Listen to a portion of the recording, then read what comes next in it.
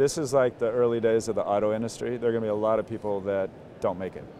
Our forecast is 4 to 5 people that are here today, very, very credible players, have teams, have great backing, you know, financial backing, et cetera, and are building the right thing. You know, 4 or 5 of those will survive. There's going to be a lot of carnage. Welcome in to BusinessAir TV. I'm your host, Kaylee, Nix, here once again with Preston, Holland. Preston, we've got a really exciting, kind of a special episode of BusinessAir TV because, as we mentioned, to kick this off, you were at the NBAA conference down in Orlando, and there was so much incredible content down there. We just had to keep it rolling. I was in the studio for 16 total hours doing interviews with incredible guests. We aired 3 one-hour segments. We had the content turned around for anybody who's ever done content. Most of our content was turned around in less than 20 hours. Just incredible props. So by the time that we finished the interview, it was 20 hours until that actually hit the air. We did that 3 times. That included first looks at the G700, at the Dassault Falcon 6X, and our production team was absolutely incredible. They crushed it. And so because we had 16 hours of content and we only have a 1-hour block here, had to save a couple for this show. But it's awesome because we have some absolutely top-tier interviews to share with you today that were just mind-blowing when it comes to the future of business aviation, right? Yeah, I think one of the most impactful conversations that I had while I was at NBAA was actually with Gary Gysin. He's the CEO of Wisk. We talked about consolidation in the eVTOL market. There is billions and billions of dollars going into this market. It's what all of venture capital is putting all of their money to work in aviation. And we talked about what happens next from a funding and mergers acquisitions perspective. So you're going to get to see a little bit of that interview today. Preston, I want to dig into your experience at NBAA. So the exciting thing about the BusinessAir TV stage, it was right there next to the main stage of what was going on, right? You got to hear some awesome keynote speeches. You got to interact with all the folks who were there at the conference. What was your favorite keynote speech? So Neil deGrasse Tyson spent about 30 minutes just absolutely blowing the audience's mind when he started talking about deep space and terrestrial life and the way that, you know, some of the light was refracting and things like that. It was absolutely mind-blowing. I mean, you gotta love having Dale Earnhardt Jr. though. I mean, do it for Dale. Okay. That was a great talk too. But all the speakers were fantastic. The stage was mind-blowing. There's LED walls everywhere, and we were right next to it. So as our guests left the keynotes, they came straight over and they sat down and talked to us. And so I got to talk to, you know, executives from Airbus corporate jet all the way to Jetit, a couple of fractional companies, and, you know, really got to explore what is happening in business aviation and also what's happening in the business of aviation, because businesses transact every day. There's flight schools, there's mergers and acquisitions, there's fundraising. So, you know, we got all of that stuff. That's what this show's about. Got so much content that we've got to jump into it today. So you guys got existential with Neil deGrasse Tyson. You got excited with Dale Earnhardt Jr. And now we're going to get into some of that stuff that we just could not leave out of our coverage of NBAA. So let's go ahead and get into that first interview. Preston, who do we have up first? First up, we have got Glenn Gonzales, who is the co-founder and CEO of Jetit, talking about their next airframe purchase, why they purchased that for their mission, and what the growth for Jetit looks like going forward. All right, let's dig into that interview right now.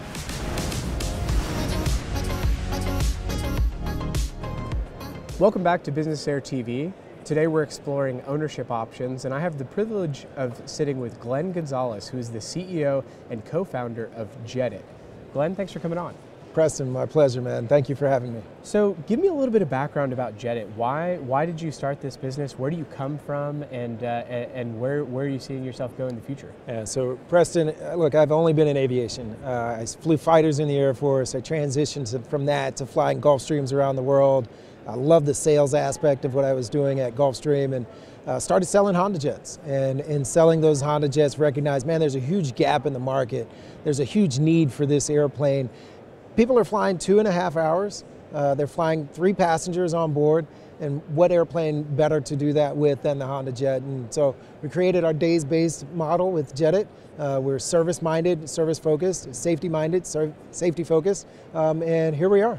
So let's explore, one of the things that we're talking about today is all of the wide variety of ways to leverage private aviation and the different ownership options. So let's talk about how the actual mechanisms of the Jedit membership works. So you're a fractional based company, is that correct? That's correct. So can you explain to me the mechanics of a fractional jet service? Yeah, so fractional means you're buying a piece of the airplane. Instead of buying 100% of the aircraft, we parse it out into tenths, 1/4 of the airplane, 1/5 of the airplane, and then from there, you get the airplane a number of days annually. Traditional fractionals are just on an hourly basis. You get a number of hours per share size, depending on your share size. And then you have a monthly expense as well. So there's the acquisition, there's a monthly expense, and then there's an hourly expense for your utilization. In our case, it's days, but you're only paying for the hours that you're on the airplane. Whether you're going somewhere for recreation for an hour, and only flying for an hour, or you've got multiple legs in a day for your business. There's a great and distinct advantage to our program. So let's double click on the cost function. So you pay some sort of price up front. Approximately how much is it right now to buy a fraction of one of your aircraft? Yeah, so we have announced, and there's a great Forbes article by Doug Gollin, widely known from the industry with private jet card comparisons, and he put together an article about Jedit and our introduction of a new platform. We presently operate Hondajets and Gulfstream G150s, and now we're adding the Phenom, the Embraer Phenom 300. Tremendous airplane, wonderfully reliable, and our customers have been asking for more capability. So walk me through why the Phenom 300. It's a step up from the Hondajet. What type of profile does the Phenom 300 fit? Yeah, so it is for our same customer base. It just gives us a little more range. We built the business model on the bell curve. 66.67% of the people are flying less than 2 hours and have less than 4 people on board. Great airplane, but if we can expand that to 75–80% by having an airplane like a Phenom 300, then it makes great business sense for us to do that. There's also the diversity of fleet. If a Hondajet is down for maintenance for whatever reason, or the Embraer is down for maintenance, then we have another platform in the middle of our Gulfstreams and our Hondajets. So you buy into the aircraft. So let's say somebody was going to buy into one of the Phenom 300s. They're going to pay a lump sum up front for as little as 1/10 of that aircraft, correct? That's correct. So it's under $1 million for 1/10 of the airplane. That's going to afford you 25 days a year. We've got to have some room for maintenance on the aircraft. We've got to have some room for feeding Jedit.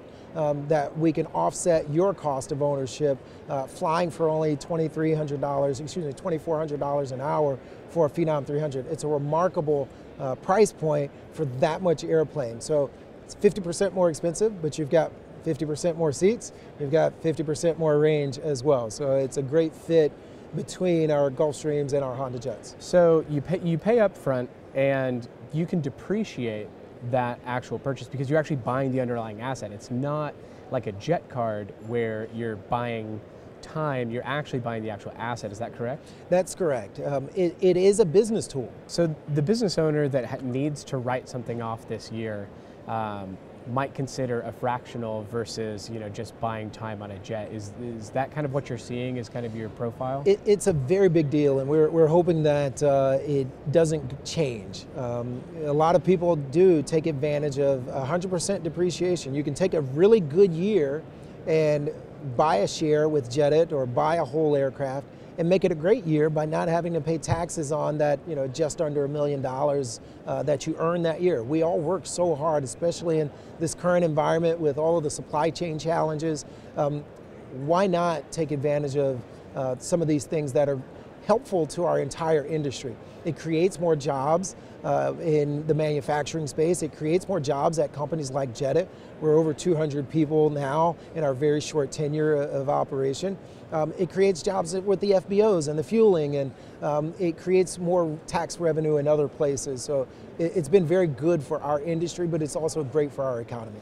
Where can somebody, if they want to find out more information on figuring out, does fractional make sense for my business, where should they go to find that information? Yeah, there's a wealth of resources out there. Obviously, you can come to us, gojudit.com. We're happy to engage with you. We'll consult with you. If we're not the right fit, you'll know it, and we'll tell you directly that. We don't want to waste our time or yours with the wrong solution. It's our job to keep people happy, and that's one of the tenets of our business. Very cool. Well, Glenn Gonzales, thanks so much for coming on BusinessAir TV, and we'll talk to you soon. Preston, thank you for your time. Awesome, thanks. We'll be right back.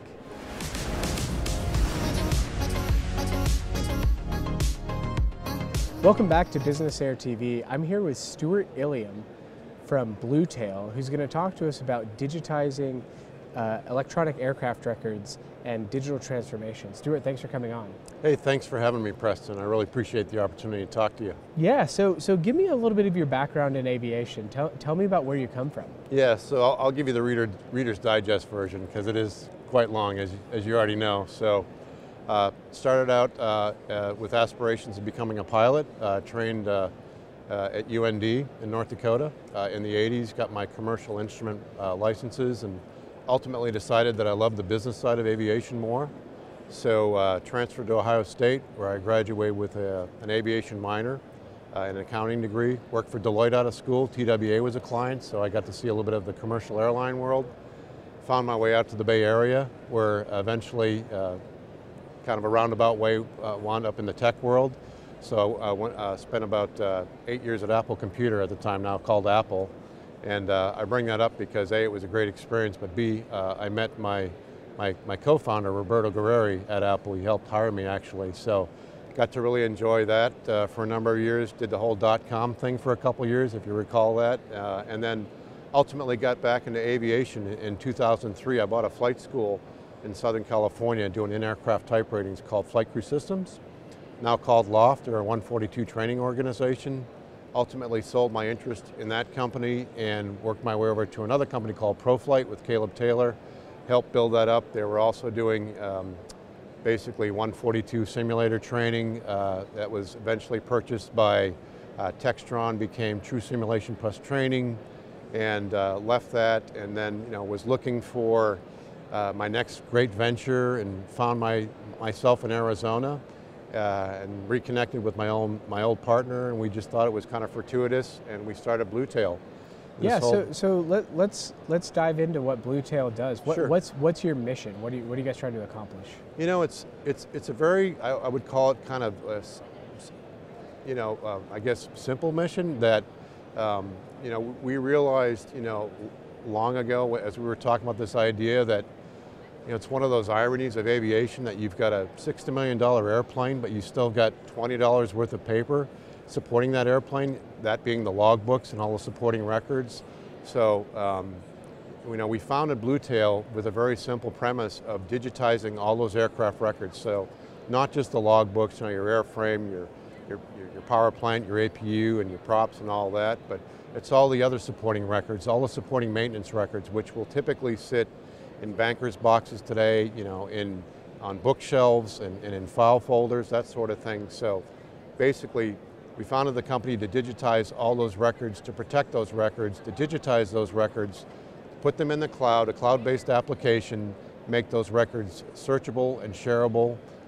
And that was basically the core mission, just to protect those records, because it's probably a little known secret that you can't insure aircraft logbooks, so it starts with that premise, and that was basically the founding principle of the company. It's become much more since then, which we'll talk about, but that was just the basic idea. And I guess the other part I would mention too is that we built a professional services arm, a scanning arm, to scan all those records, because you can't do the application unless you get everything digitized. So we built a network of 120 locations in North America where you can drop off your records, get them scanned, and more recently in the last 6 months, we announced basically a crowdsourced model where somebody can actually come to your facility and scan those logbooks on site, because they are very valuable. Not everybody wants to send them out. So we've got kind of two models, two businesses, but yeah, that's the basics of Bluetail. Is there any regulation on actually doing the scanning themselves? Does the FAA regulate that process? You know, there is some guidance under Part 43, which covers,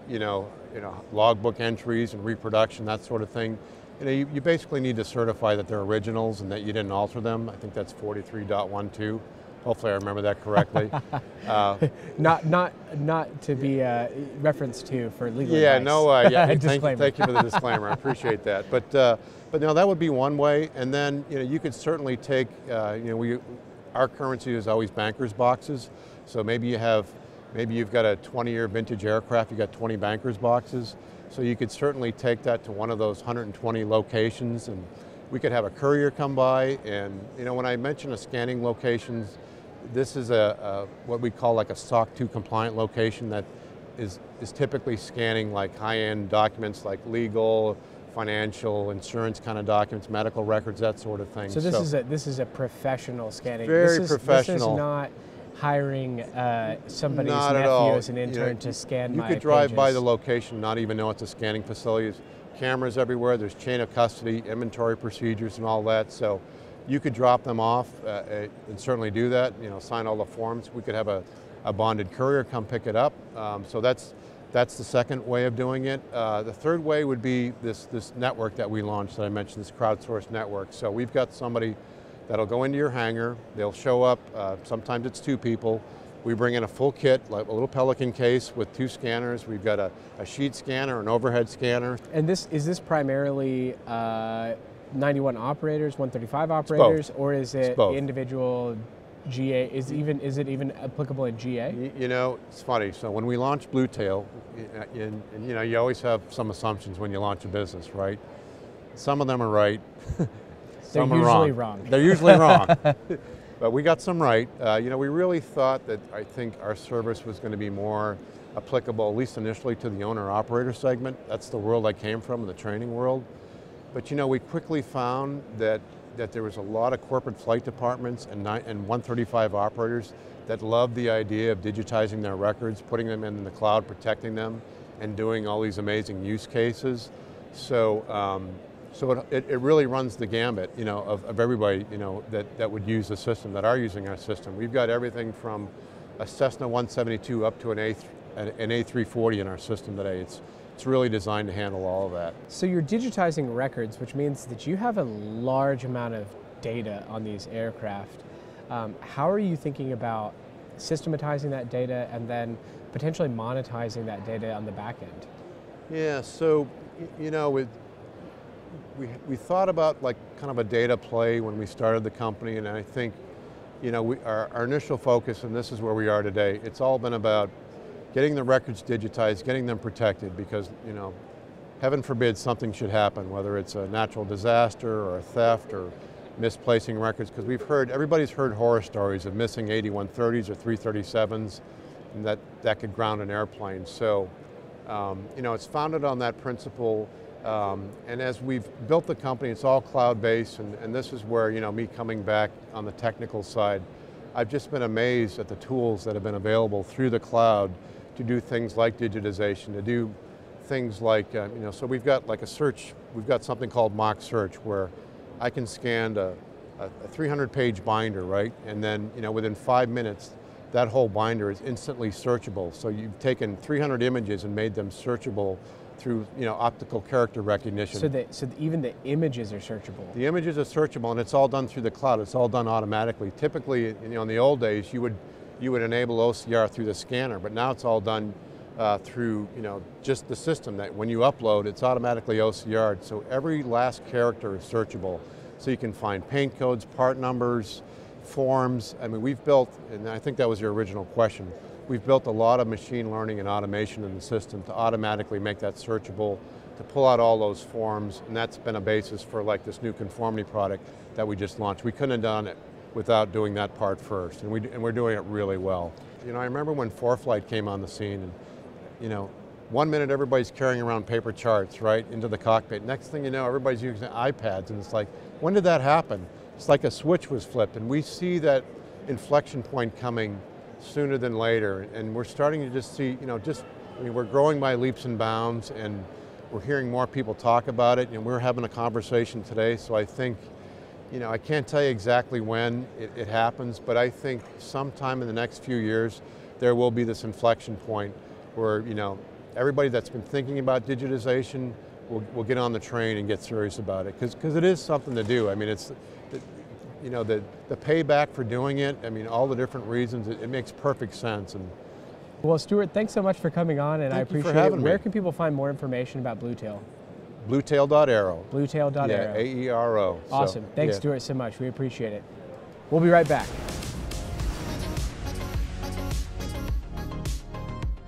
Welcome back to BusinessAir TV. I'm Preston, Holland. I'm joined by CEO of Wisk, Gary Gysin, here at MBAA in Orlando, Florida. Gary, thanks for coming on. Sure. So, Gary, I want to talk about eVTOL and commercialization specifically. Sure. There's a lot of capital that's gone into this space, and there's announcements indicating commercial activity, but it's often future promises Sure. and future booked revenue. When do you think that we are finally going to actually start transacting in this market at scale? Yeah, well, at scale. I'll answer the first part, when, and then at scale is a different thing. So there's some companies that have said 2024. I think that's a little sporty. I think you'll see the first piloted eVTOLs in 2025. That's my guess. And it'll start very defined, very specific routes in certain cities, before it starts to expand. I think part of the thing, and this gets to the commercialization, is, how accessible is it? What does it cost? Right? And so, and how do you get to true scale? What problem are you solving where? And is it a big enough problem where you've got a lot of demand for that route or multiple routes? And then, but how do you get to a mass market and really have this thing scale? And I think that's a little bit further down the road. I mean, we're taking a little different approach. We're going straight to self-flying. So there's no pilot in the cockpit, there's no controls, the pilots are on the ground. So Wisk is not having the conversation that everybody across the country is having right now with how are we going to staff these aircraft with more pilots? We are not. We do not have that problem at all. And in fact, it's an awesome one, but it's also, it's job growth. So you'll get, pilot unions and others that will say, oh geez, you're going to take our jobs. No, we won't. These are short hop, 10 to 20 minute flights.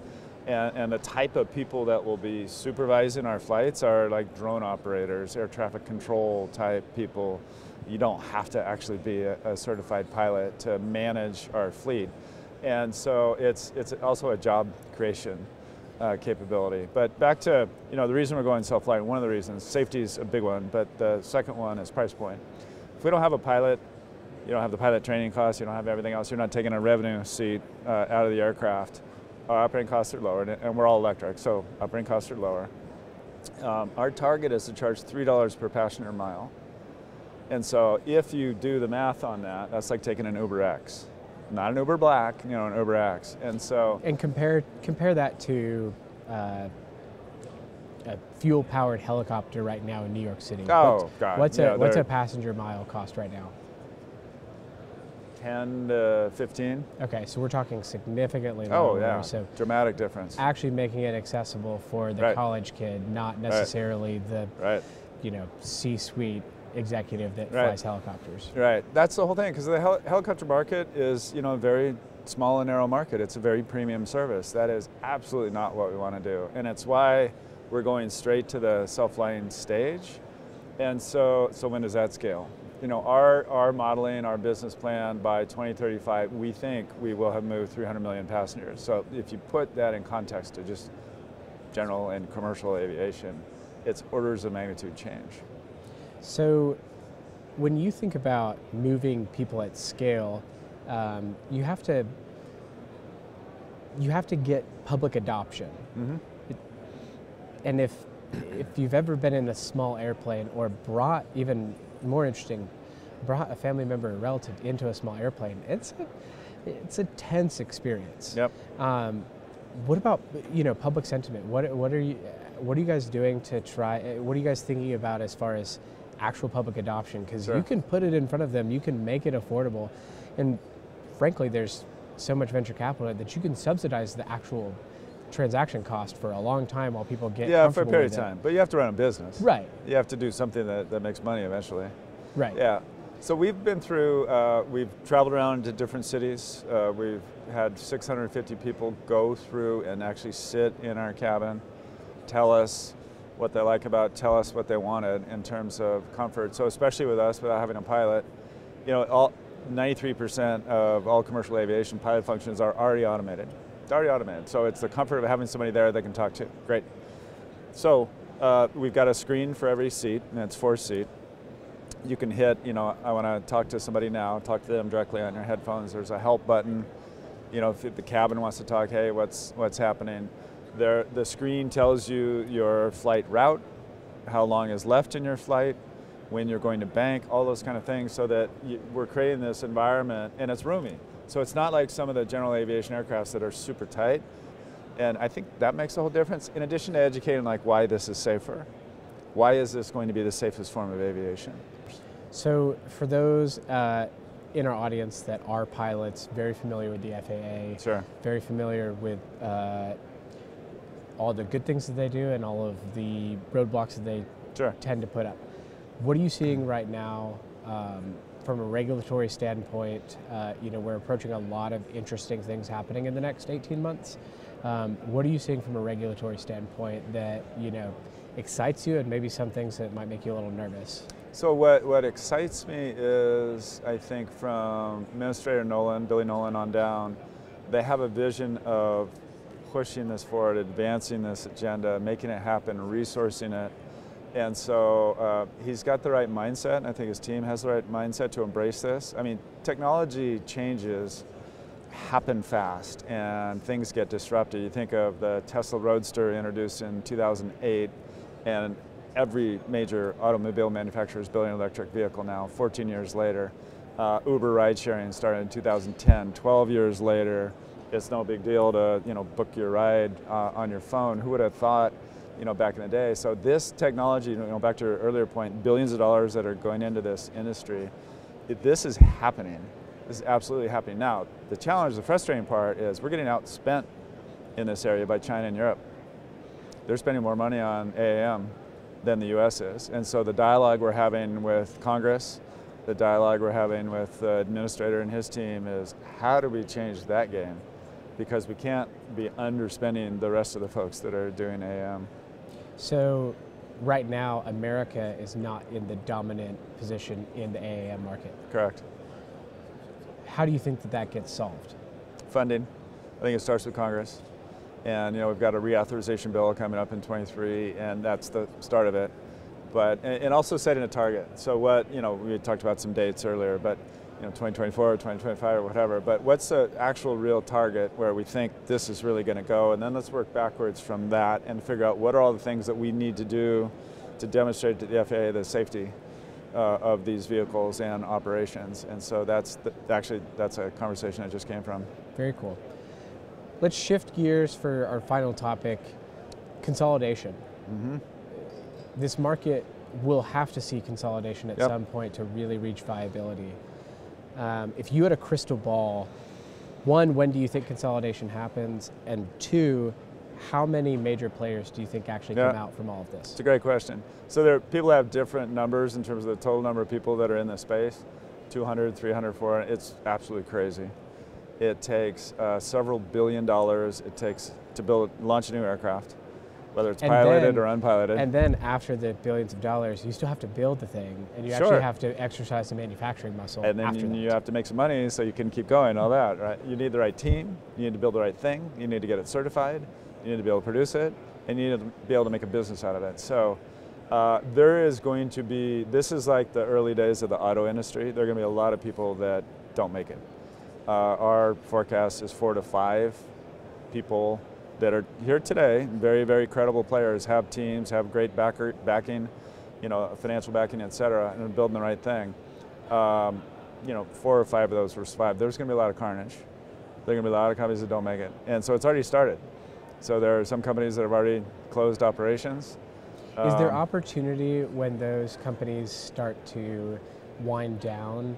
Does it make more sense to go pick up the pieces afterwards, or does it make sense to buy them before they hit the bottom for you as a CEO? Yeah, so I think it's a third option, which is neither the first two and the people. So we're scaling like crazy.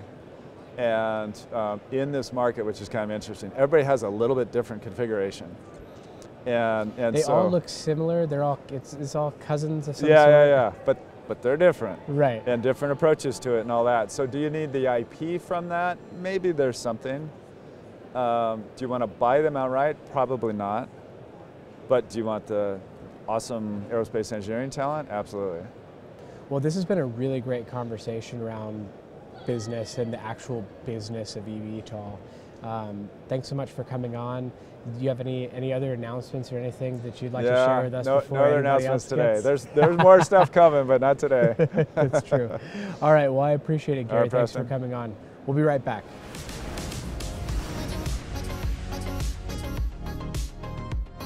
Welcome back to BusinessAir TV. We're here at NBAA in Orlando, Florida, right next to the Innovation Zone. And speaking of innovation, I'm here with Eric Côté, the president of Jaunt Air Mobility out of Canada. Thanks so much for being with us. It's my pleasure.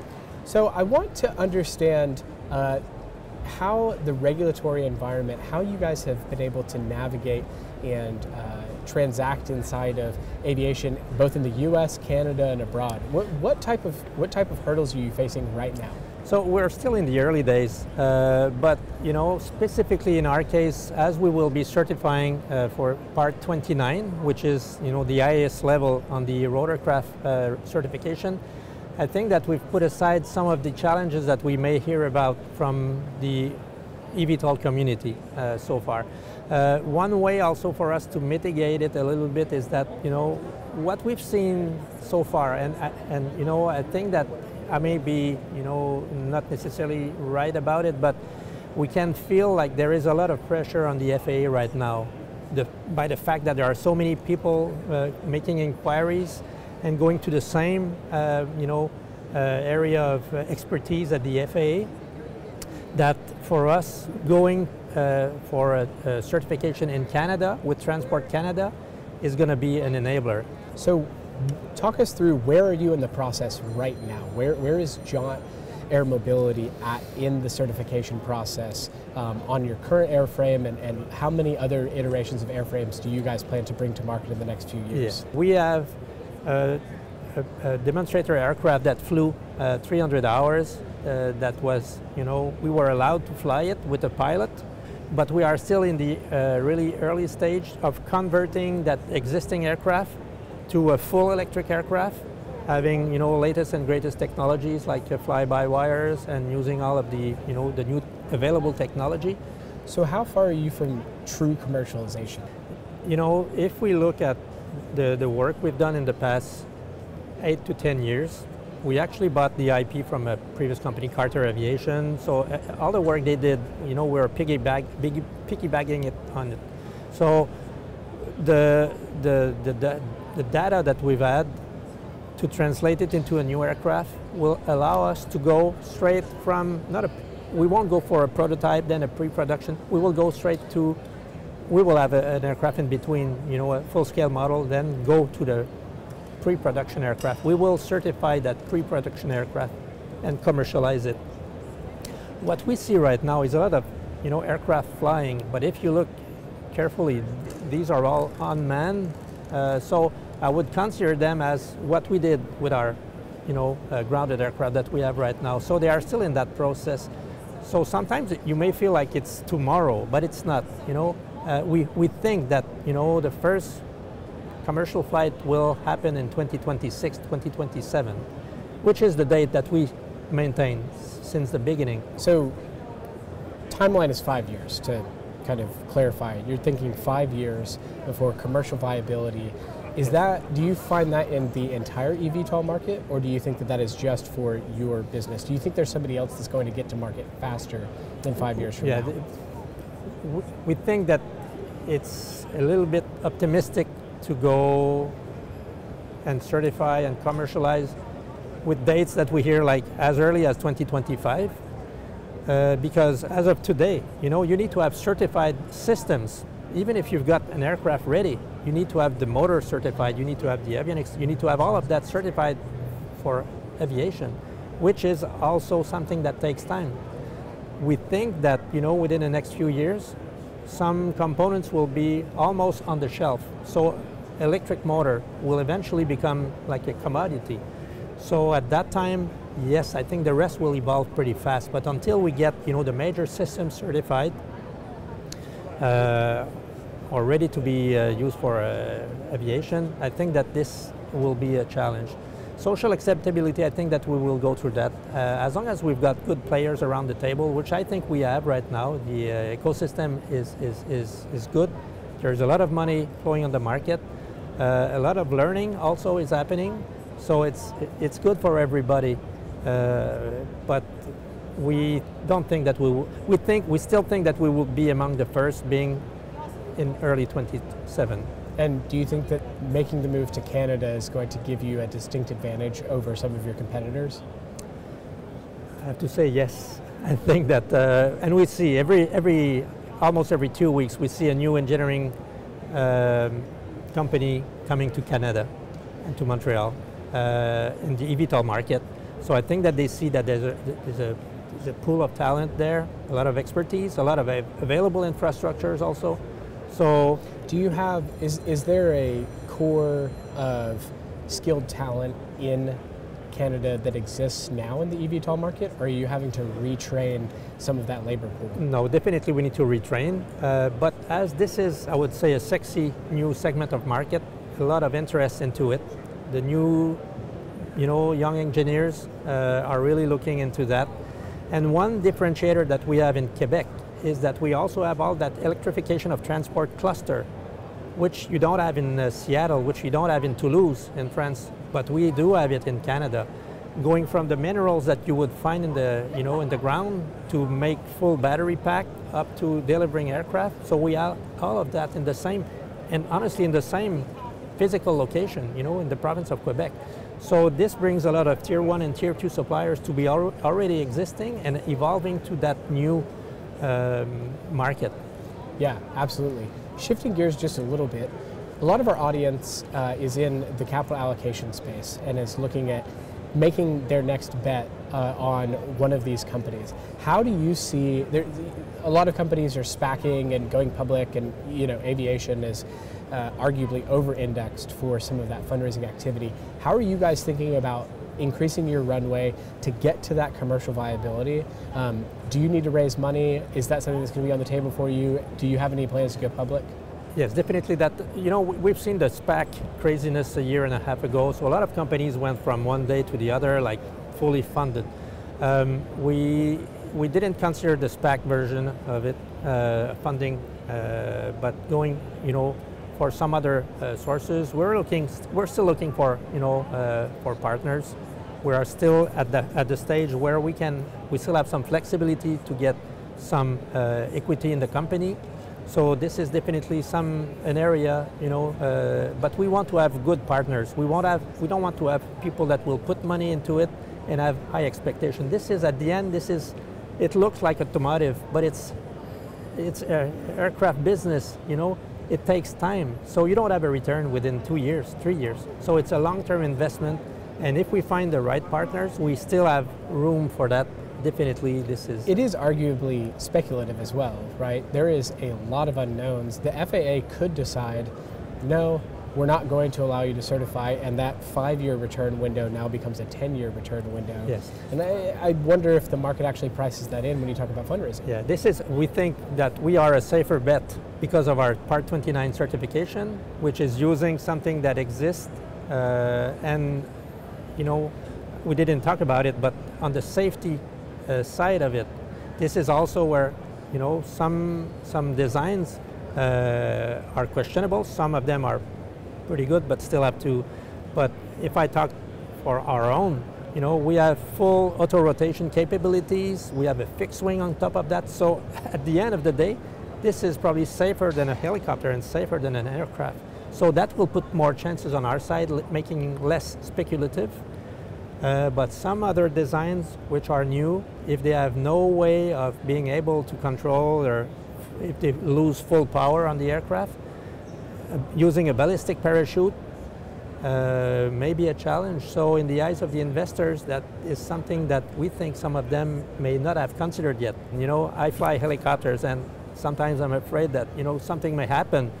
But with that specific design, the fact that, you know, we have a main rotor, but we also have a fixed wing. If I lose the main rotor, I can still glide, you know, and if I lose the wing, I can still auto-rotate.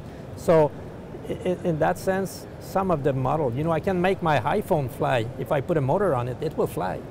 But if I get rid of it, if I lose power, I'm done. So I need some alternative. So until we get that under control, because there is a lot of resistance on the market right now, because people would not want to install a ballistic parachute because of the weight. And so if you install the parachute, all the equipment related to it, you will probably have 1 or 2 passengers less that you can carry. Which also impacts that commercial viability part that we were talking about earlier. Absolutely. You cannot make it an economical business case if you only fly 2 passengers at a time. So, you know, that the break-even point is at least you need to have 4. You mentioned earlier that you are a helicopter pilot. What's the most unique place you've flown your helicopter in? Oh, up north in Canada, going fishing in the remote areas. And this is, you know, you can land, it's freedom. So if you had to advocate for more people owning their own personal helicopter, what would you tell them? Don't come to Canada, because I won't be alone. Eric, this has been great. Thanks so much for coming on the program, and I really appreciate it. Best of luck in the future, and enjoy the rest of the show. Thank you very much. We'll be right back from BusinessAir TV at NBAA. Welcome back to BusinessAir TV. We're here at NBAA in Orlando, Florida. I'm here with Craig Picken, who is the managing partner of Northstar Executive Search. Craig, thanks for coming on. Thank you for having me. So Craig, I want to talk about how you got into this search function. How did you start this company? How did you get into executive recruiting? Tell us a little bit about your background. So my background was a naval flight officer. So I was a backseater in the Navy for 8 years.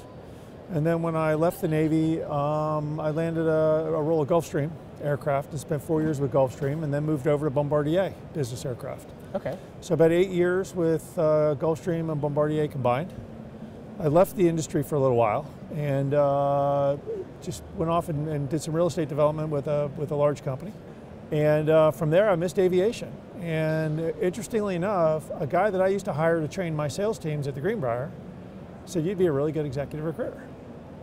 And literally, that's how I became an executive recruiter. And it was, I had the I understand aviation. The industry was has been a lifelong passion of mine. I know the people. I've run the P&L, so it was a good fit. That happened 15 years ago. That transition happened 15 years ago. So, tell the audience, maybe somebody who is they have a goal to reach the C-suite in a mid-market aviation business. What are the key indicators that make somebody qualified or a good fit for one of those positions? Yeah, look, and this is what I tell the young kids coming up now, and I mentor a lot of college kids. It started out at University of North Carolina, Wilmington, where they've got a great mentoring program, but it's expanded out to young executives around the industry. And what I tell them early is, you got to make an impact early. As I like to say, just become the guy or the girl. So you may be in that junior role starting your career, but in that junior role, make an impact. Make yourself known to your boss, make yourself known to your company. The projects you take on, make sure they're delivered on time and flawless, and you'll make an impact, slowly but surely, or rapidly. Your career will grow. Yeah, that's great. That's great advice. And kind of staying on that trend, are you seeing business aviation at the executive level reach outside of aviation, or is it mostly recruiting away from other companies, maybe smaller companies, maybe adjacent companies inside of aviation? Yeah, I think that the times are starting to change where we really need to find impacting people from other industries and start looking at not industry knowledge, but skills that people bring to the table. Can you talk about a couple of those skills? What do you think business aviation lacks at the executive level? Yeah, for instance, what is it? It's 11 o'clock in the morning here today. I've already had three conversations about finance executives. Yeah, strong financial skills. People who understand how to read a balance sheet. People who understand how to read, or how to manage a P&L. Your charter management companies, sometimes they start to look at industry experience and how to run, airplanes and manage airplanes and things like that. But I'm all about, hey, we can teach people the industry. It's easier to teach really good people the industry than it is to teach industry people how to be necessarily really good. So let's shift it just a little bit. Let's talk about trends that you're seeing people talk about at the executive level. What is the number one thing that you're hearing executives talk about, whether it's industry trend or it's direction? Right? We have eVTOL, we have electric propulsion, and that gets a lot of press. What are you seeing inside of some of those closed doors? One word: people. Everybody's like people. And here's the reality of the situation. The employment shortage is structural. What people are seeing today, there is a deficit of people. When you think about a 3.5% unemployment rate, we are at max employment. And that is structural. The shortages are not going away. And so you think about A&P mechanics, the things the industry needs. A&P mechanics. Everybody is struggling for A&P mechanics. You think about pilots. Everybody's struggling for pilots. You think about people who understand how to run businesses. All right, where and how are we going to get the people? Everything else is a sidebar to that conversation. So how does aviation solve that problem? Look, I think it starts with the OEMs. It's got to start with the OEMs because they have the biggest vested interest. If they want to sell airplanes, you have to have support. They have to have support. Right. They have to have pilots, they have to have mechanics. If they want their aircraft to stay in the air, there is people that have to keep them in the air. And if they want to sell new aircraft, those planes need to move more hours and reach the end of their life cycle so that they can churn out the fleet. And people, like Gulfstream has got, they've got, I think it was Savannah Tech, they've got a program down in Georgia. They got on top of it early. I know on the commercial airline side, AAR out of Chicago is really pushing hard to grow their own, they're partnering up to get A&P mechanics. The thing that's starting to scare me though is, here's where the dichotomy is coming into play, and I don't exactly know the answer, but there's a big push for technology in the cockpit where companies are saying, well, we can remove the pilot. Well, when you start to think about we can remove the pilot, why would any kid in his right mind go invest in a career, $150,000 in a career to become a pilot? Right. So we need to change that dynamic to say, wait a minute, we need pilots. They are highly capable professionals that need to be recruited, attracted. We need them in our stables for our industry to grow. And I think one of the issues that we have is you have these companies that are pushing the envelope on autonomous flight. Right. And while that would be important at scale for urban air mobility and advanced air mobility at the scale that they say that it's going to happen, because we don't have pilots, I don't know if that necessarily translates into reality across the next 10, 15, 20 years.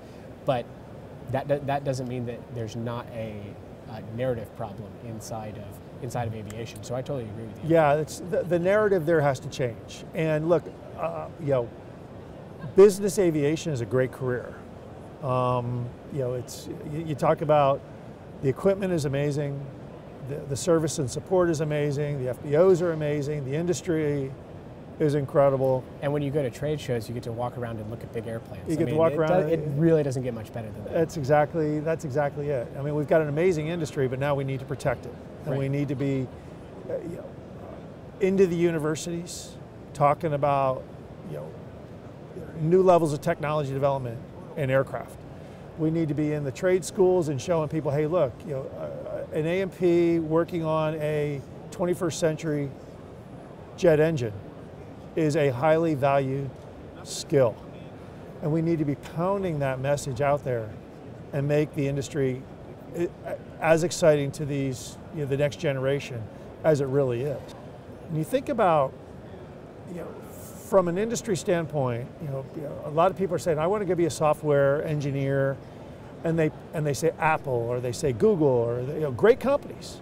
But you take a Honeywell or Rockwell Collins or Garmin or some of the smaller companies that are doing, enhanced vision, HUDs, amazing cockpits, which today nobody could dream of 20 years ago. The advancement of technology inside of aviation, I think, doesn't get nearly enough press. Or yes, the eVTOL is cool and it's very, very interesting. There's so many other things that happen in existing flying certified aircraft. It just doesn't get as much love. What's happening with jet engines? Now everybody wants cleaner jet engines. And it's interesting, if you talk to Richard Abulafia, one of the better known analysts in the industry, he brought up an interesting point. He goes, we have achieved over the last 50 years a 1% reduction in emissions per year. So 50% over the last 50 years. Well, now you think about jet engines are, the next evolution of jet engine won't be evolutionary, it'll be revolutionary. What does that look like? Is it revolutionary ceramics? Well, you go to Purdue University and you go, what engineer wants to go work on, and they'll all raise their hands and they'll say, hey, this is great. It's a revolutionary version of the jet engine, and I helped create it. I think it's exciting. Aviation is alive and well, and we need to tell that story for the world to hear. And that story needs to be told every day very loudly. Absolutely. Well, Craig, it's been so great being able to have you here on BusinessAir TV. Thanks for stopping by the booth here at NBAA. Thanks for having me. And that's a wrap on that final coverage from the NBAA conference. So many incredible conversations were had.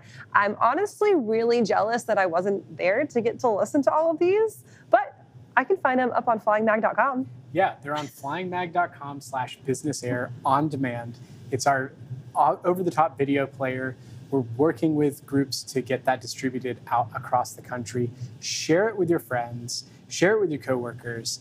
Let them know all of this awesome stuff that's going on in business aviation. I think that last conversation that we had with Craig was super impactful because it's really talking about this next generation of leaders that's coming up through business aviation. NBAA 40 under 40 is a great representation of that, and there's all of these new leaders coming up through business aviation. That thought leadership and development of the next generation is absolutely crucial, right? When you think about reaching down and extending hands from people who are existing executives and trying to mentor and really nourish that next generation, what do you think is the biggest task on hand for these existing executives to make sure that that next generation is ready to go? One of the things I think is identifying those groups of people that are in organizations early, right? There's this AvGeek group that grew up flying maybe with their grandpa or grandma or their mom or dad, and they love aviation. You don't have to teach that. Right. But it's actually teaching the business skills, right? Everybody has to turn a profit, has to have a sustainable business model. And as we talk about sustaining business aviation, which is a huge theme from NBAA this year, sustaining business aviation means investing in the next generation, bringing up that level of executives so that business aviation can continue to thrive. It's not just about propulsion, not just about sustainable aviation fuel, not just about electric.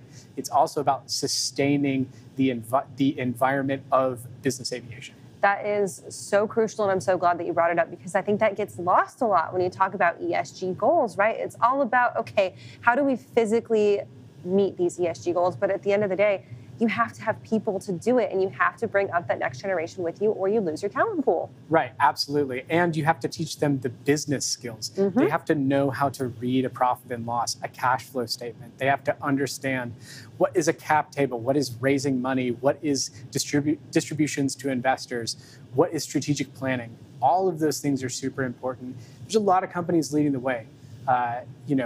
Grant Boyd, who is a contributor at Flying Magazine, works at Textron. He's an MBAA 40 under 40, and those are the skills that he's learning. He's told me that, he's been able to, they've been really advancing his career and teaching him the things that he needs to know to be an executive.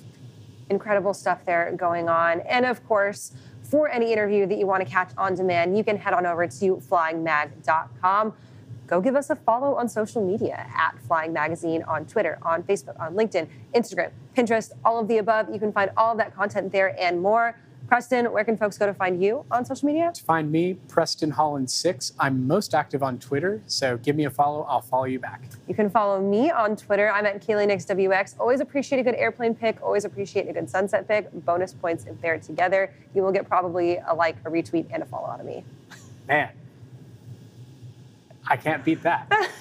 I might beat that. I might reply. There we go. Okay, all right. Selfishly plugging both of our social media. Well, Preston, great to have you back again to recap your NBAA experience. We'll be back live next week in the studio to cover the business of aviation.